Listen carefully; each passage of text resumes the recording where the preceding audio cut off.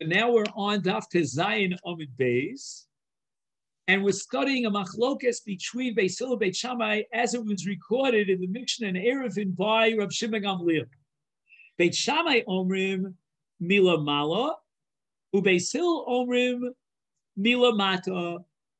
In other words, according to Beis Hillel, we'll start with Beis Hillel, he's being very machmir. He's requiring that this mechitza of 10 tefachim dip below the rim of the bar and goes all the way down to the surface level of the water.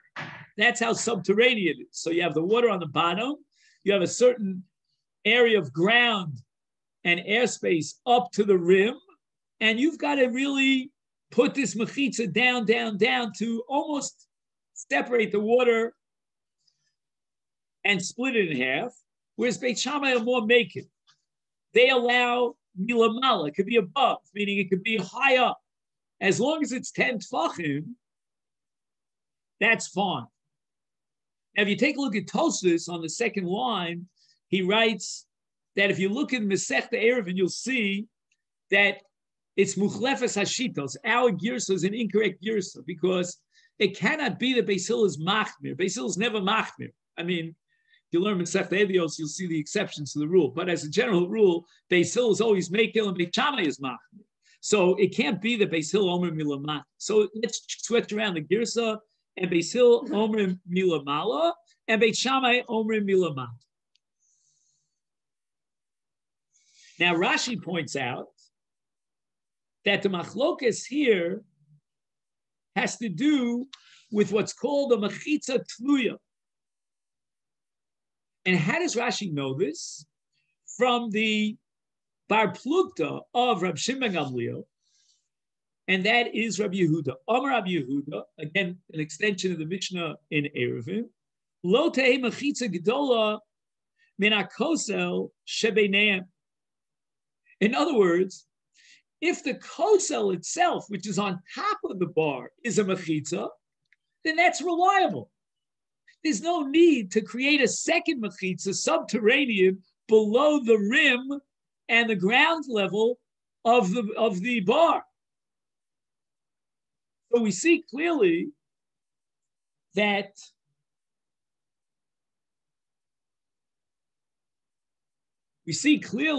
Mazel Tov to Yechiel Prince, he just sent me a notification about the birth of a grandchild. Anyway, so we see clearly that the machlokes here revolves around a mechitza tluya. Now again, whether this mechitza tluya is towards the top of the bar or towards the bottom of the bar, that's machlokes Beis Hillel Beit Shammai. But both Beis Hillel and Beit Shammai agree that you could have a mechitza that doesn't reach the water. And the purpose of this mechitza is to split the water in half for Ruvain on one side, half for Shimon on the other side. Whereas Rabbi Yehuda says you don't even need that mechitza because we're going to rely on the mechitza on top. And the Mefarshim, Rashi quotes, point out that this is a kula of Rabbi Yehuda for the sake of Mayan. You know, in those days, they didn't have running water like we do. They just turn a faucet. Water was an expensive commodity, and it was a necessary commodity, obviously, otherwise you get dehydrated. So there was a kula here that you can allow for a mechitza on top. And according to Beis Hillel Beit Shammai, the way Rav Shimon Gamliel reports it, we're not going to be so mekil and allow a mechitza on top of the ground to be matir the mayim and split it into two. We're going to need some sort of heker that he is creating a mechitza that's splitting the water. Whether it has to be all the way down lamata or not, that I don't know. But certainly you need a mechitza on the bottom. But everybody seems to agree that you need a mechitza, except for Rabbi Yehuda. Amar Rab Bar Chanan, Rabbi Yochanan, Rabbi Yehuda v'shitas Rabbi Yossi, Amra di Amra mechitza tluya materetz. So that according to Rabbi Yehuda, you've got a bar midway equidistant between the two chatzeros. I mean, the opening of the batim into this common chatzah, that would be a more precise way of saying it. And it is not splitting the water. it doesn't reach all the way to the bottom. Elamai, you can apply the principle of God achis mechitzos and create an imaginary mechitza. So Rabbi Yehuda is very satisfied with that in our Mishnah. He doesn't require a second mechitza. One mechitza suffices, even though it's a mechitza tluya. Whereas Rabbi Shimon Gamliel, in the name of both Beis Hillel and Beit Shammai, they require a more serious mechitza that goes down towards the water. Says Rabbi Yochanan, we can identify Rabbi Yehuda in the Mishnah in Eruvin with our Rabbi Yossi. Rabbi Yossi holds, with regard to a sukkah, that if you have a sukkah that's suspended in midair, it comes all the way down, and it doesn't go within 3 tvachim of the ground. Nevertheless, Rabbi Yossi says it's a kosher dolphin. Why? We're going to apply God achis mechitzos, even though it's a mechitza tluya, it's suspended in midair. So therefore, says Rabbi Yochanan, we could identify Rabbi Yehuda, the Mishnah in Eruvin, who allows for the efficacy, recognizing the validity of a mechitza tluya with Rabbi Yossi in the Mishnah in Sukkah. And the Gemara rejects. Lohi. Lo Rabbi Yehuda savala ki Rabbi Yossi, v'lo Rabbi Yossi savala ki Rabbi Yehuda.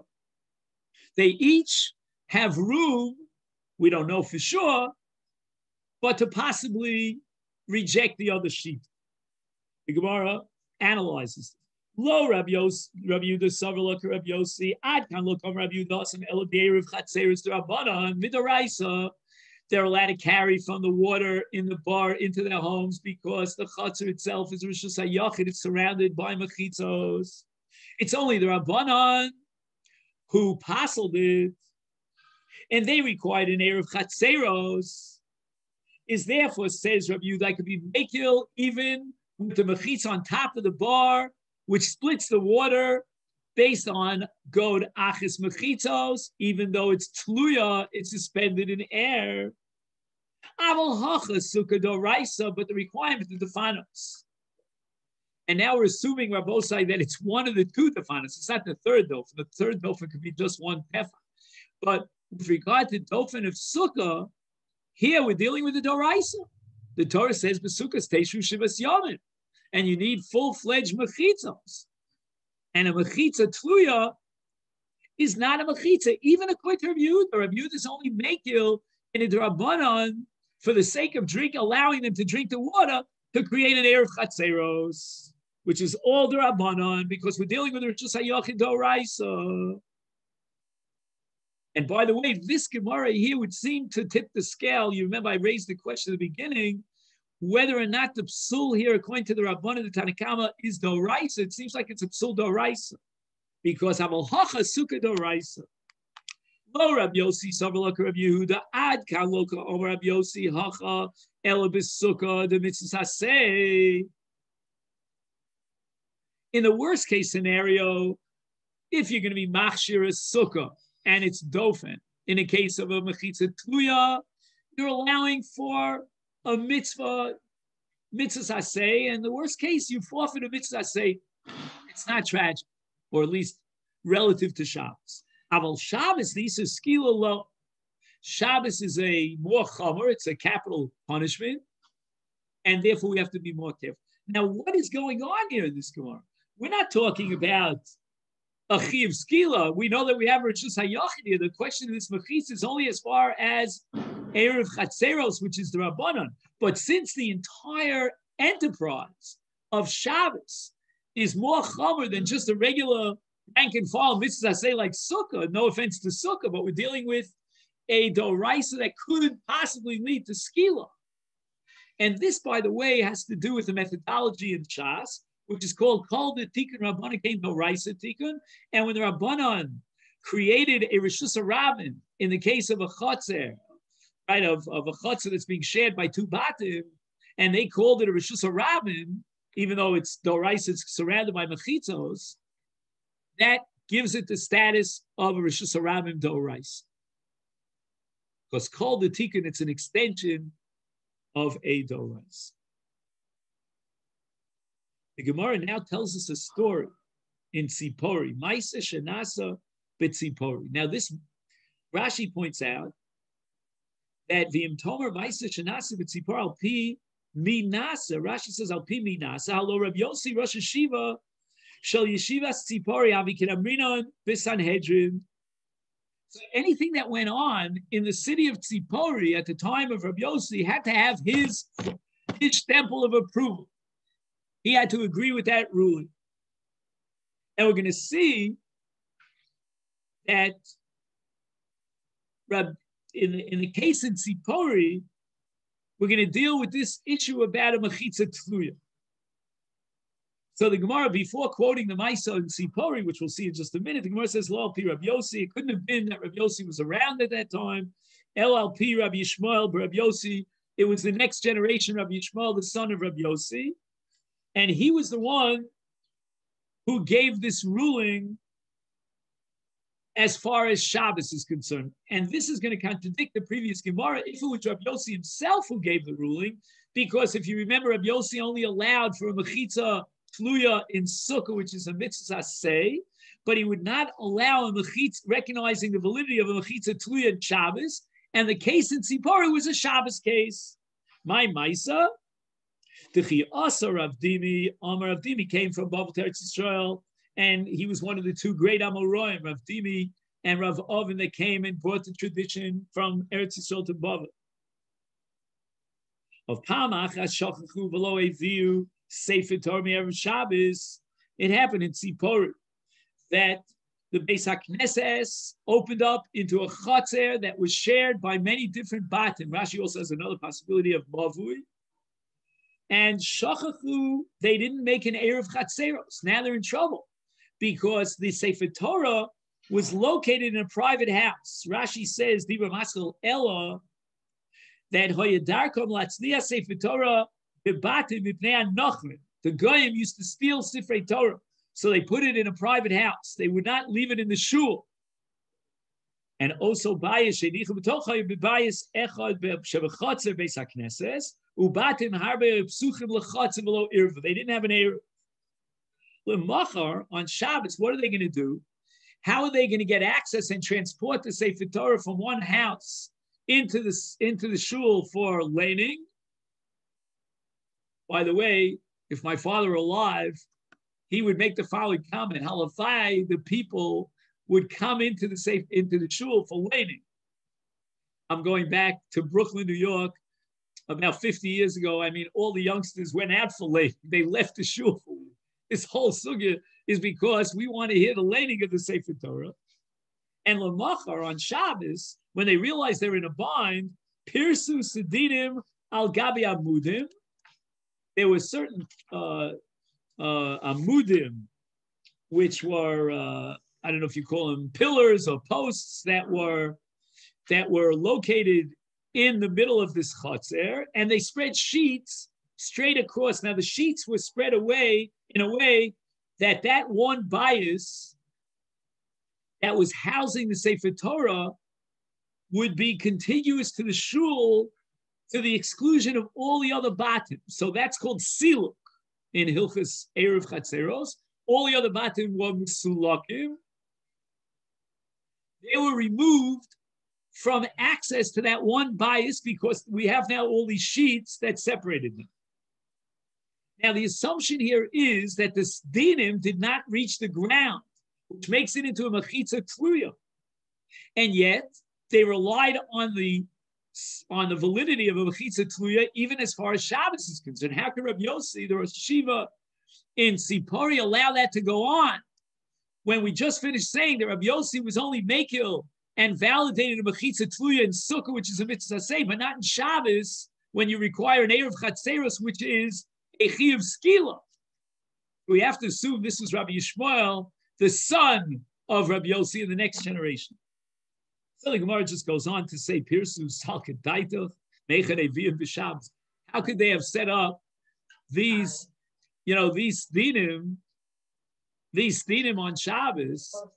It's impossible. I mean, for two reasons. First of all, they'd be carrying into a chotzer without an erev. And secondly, you'd be making what's called an ol aroy on Shabbos. And you're not allowed to make mitchila an ol aroy. Even a temporary ol is also on Shabbos, midrabbanan. So how did they do this? So the Gemara answers, Ella heviu sefer Torah v'kara matzu sdinim prusim al gabi al. They found that there was sedinim. They viewed sefer Torah v'kara, but the chiddush is that even though the sedinim were not set up for the purpose of a mechitza, but for the sake of the mitzvah of Kriyas HaTorah and getting all the young people to come into the shul to hear sefer Torah, they relied on a mechitza that was set up not for the purpose of an eruv. Normally, to set up an eruv, you need mechitzos that was set up for the express purpose of an eruv. Omer Avchiz, Omer Avimi, machzeles arba umashu materes besukkah mishum dofen. Excuse me for one split second.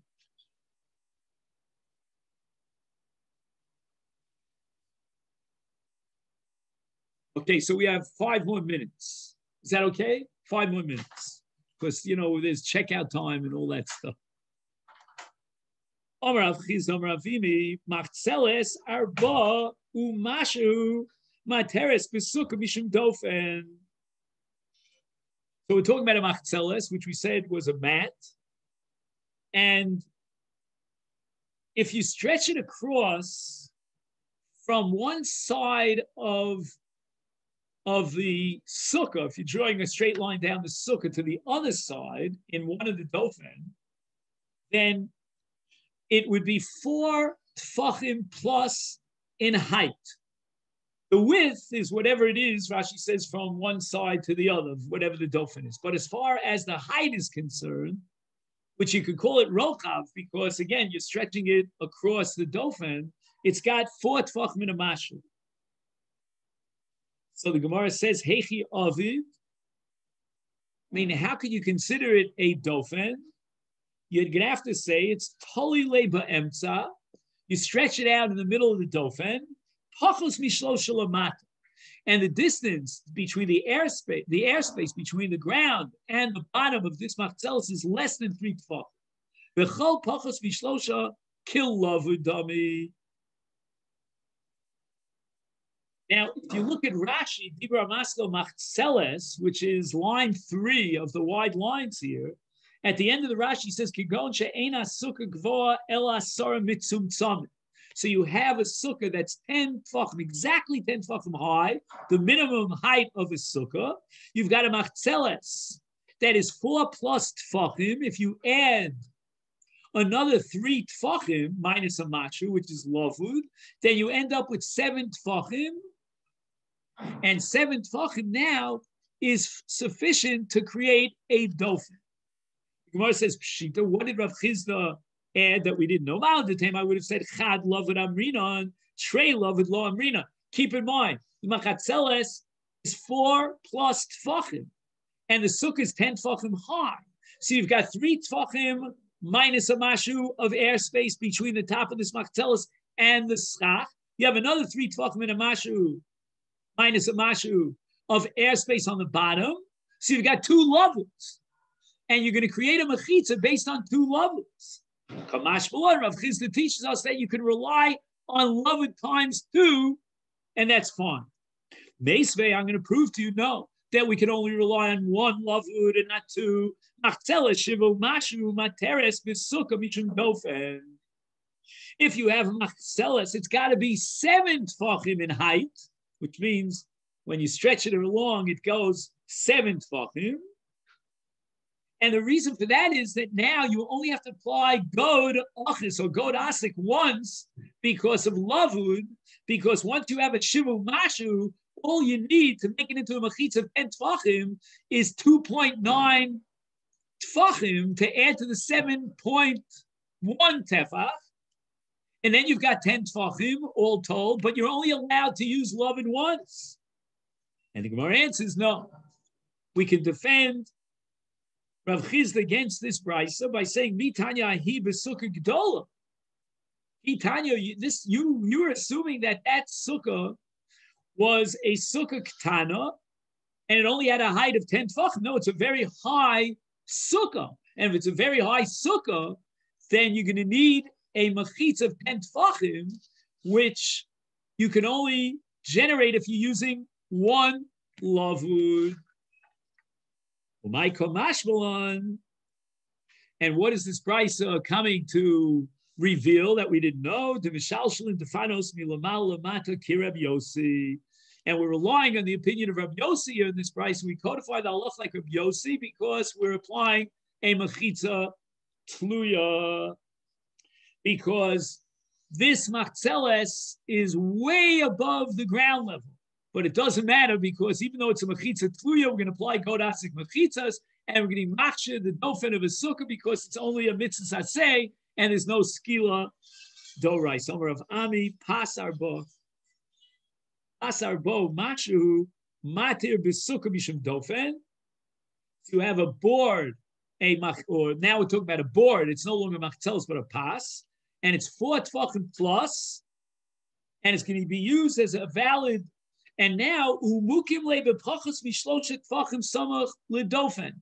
So between this pas, which is 4 tefachim and a mashu in its width, and the dofen to its left, which means the airspace in between is less than 3 tefachim, and kol pachas mishloshet samach ledofen kelavadami, so we see it as sasum. So now we have 7 tefachim of dofen, which is enough for the minimum shear of a sukkah, Maiko Mashmal, and after all, we know the din of lavud, Hakamashmalon, shear Meshach Sukkah Ketana Shiva. He's telling you that the shear of a Sukkah Ketana is 7 tefachim.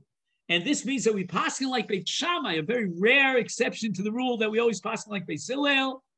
And we're going to be machmir like Beit Shammai. We need enough for Rocho Veruba B'Shulchano, which means 7 tefachim. That leads us to the Mishnah on the top of Daf Yud Zayin of an Alf. So Be'ezer Hashem Yisbarach, we were able to finish the Daf for today. So I thank you very much. It's up to you with you. Shabbat Shalom. Parshas Vaschan, and it's a beautiful parsha. And thank you so much. Shabbos Nachem. Good Shabbos. Shabbos Nachem. Well. Yeah, that's even more important. Maybe. Okay. Yeah. I think it's one and the same, by the way, but that's for a different sheet. Okay, be well. Thank you.